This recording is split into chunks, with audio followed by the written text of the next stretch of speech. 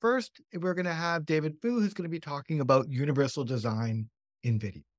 If you are doing video marketing at your nonprofit or you're considering it for 2023, the added benefit on top of just getting the word out about your programs, the added benefit is to accommodate various audience needs. Some of these needs are old needs, and some of these are newer problems to address.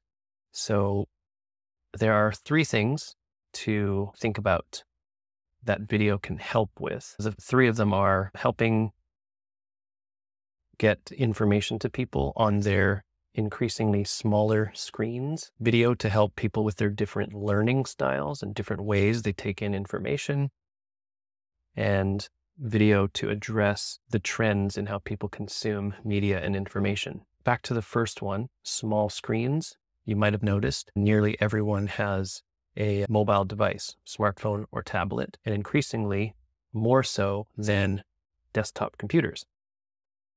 Yet everything is still made for desktop computers.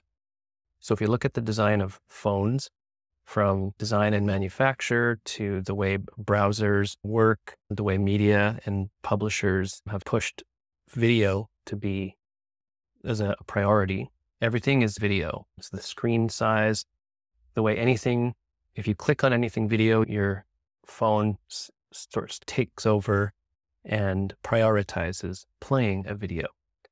So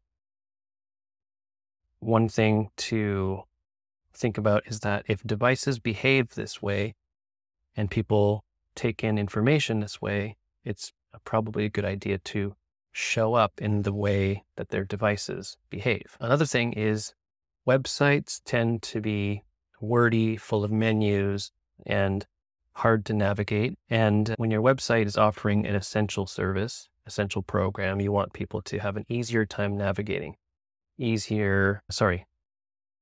Less steps to take, less clicking around, less navigating. So a video is a great way to deliver information with just, let's say, 2 steps. Click a video, press play. This is great for people who are on the move and people who maybe only have mobile devices at home.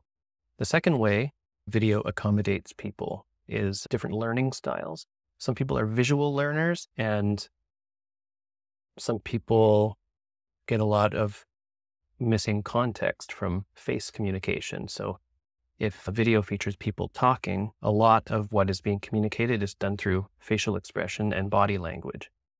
Body language makes up the majority of communication, which is usually lost when we rely only on text.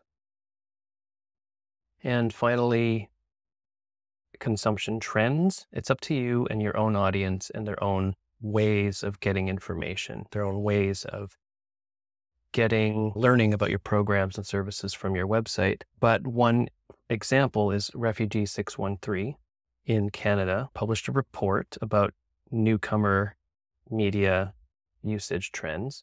And there's high mobile usage among newcomers. That includes consuming entertainment, information, and learning through video, and more so than Canadian-born users.